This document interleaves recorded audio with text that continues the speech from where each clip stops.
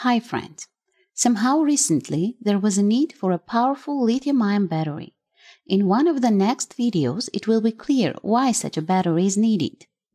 In this video I will show you how to properly assemble a battery from lithium-ion cans of the standard 18650.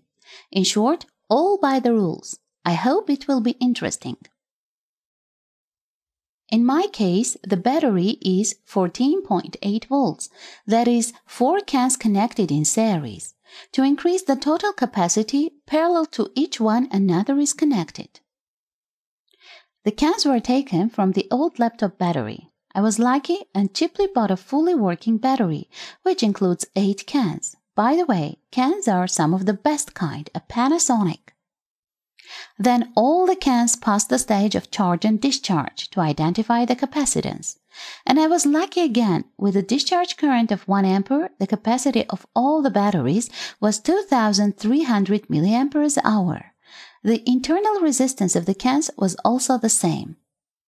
Thus, the total capacity of our battery will be about 4600 mAh at a voltage of 14.8 volts. In a fully charged condition, this voltage will reach 16.8 volts. Later, I removed the traces of the old welding by using my favorite tool. How I did it was shown in one of the videos. A link can be found in the description. Earlier, especially for this project, plastic cells were ordered from China. They are used to assemble batteries using 18650 cans. The cans were connected to each other with the help of nickel tires. The tire parameters will be specified a little later. The cans are installed in such a way that the output contacts, in other words, the plus and minus of battery, come out on one side. This is convenient. Welding was done by my self-made apparatus. Links to all the videos about this device will also be in the description. The charge controller performs several functions, including battery protection against short circuits, overcharging, and deep discharge. The board is designed for 4 cans.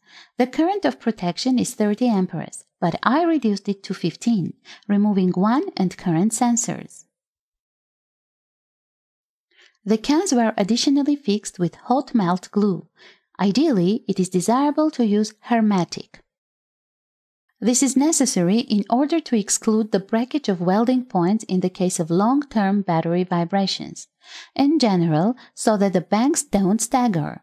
These cans are not high current type. Each one can be discharged with currents of no more than 5 amperes. Taking into account that each unit consists of 2 parallel connected cans, it turns out that the battery can discharge about 10 amperes, and at 15 amperes will already work protection.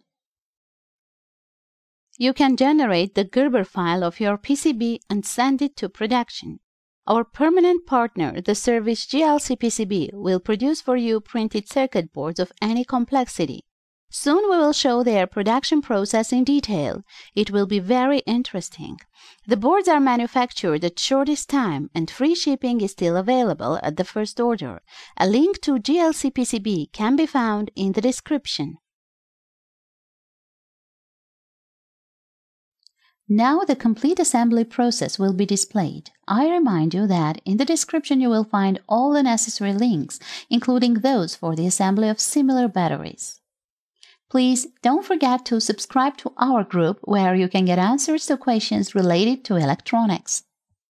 On this, I say goodbye and wish you a pleasant viewing. With you was Kasyan TV.